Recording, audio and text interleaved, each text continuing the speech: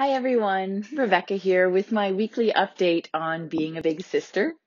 As I mentioned in previous videos, I've been matched with my little sister and volunteering with Big Brothers Big Sisters of the Fraser Valley, and decided I wanted to vlog about it and sort of keep track of my thoughts and my experiences with my little sister and in being a mentor. So this week when I arrived at the school, she was actually waiting for me at the office and super excited to see me. And she really, really wants to make cookies.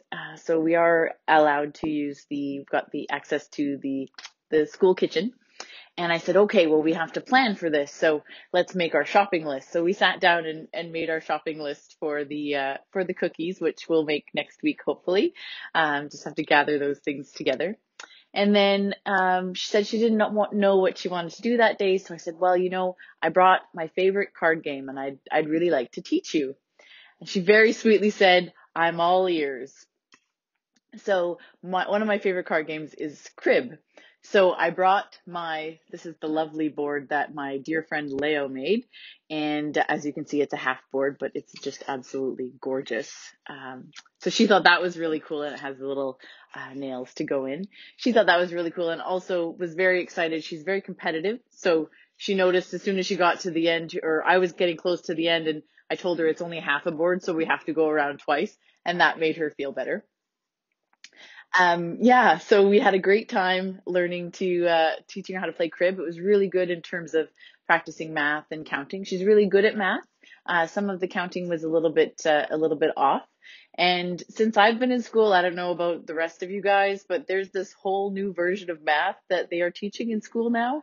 And there was she was adding 9 plus 8 while we were in card play, and she talked it out loud, this whole process of how she was getting to the answer. And I honestly, I had no idea what she was talking about or what she meant, but she came up with the right result. So I guess that is something. So that was something new for me.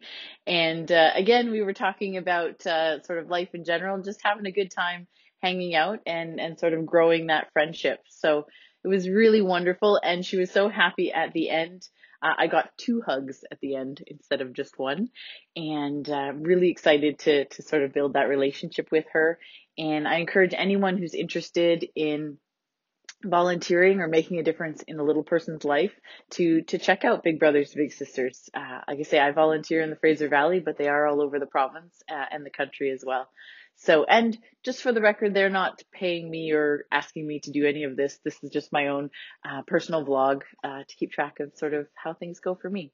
So if you found any of this interesting or you want to see where this goes, I'm going to have some a little more action video with the cookie making next week. Please click the like button, hit subscribe so you can see where this goes and how things are. And I hope you have a great day. Bye.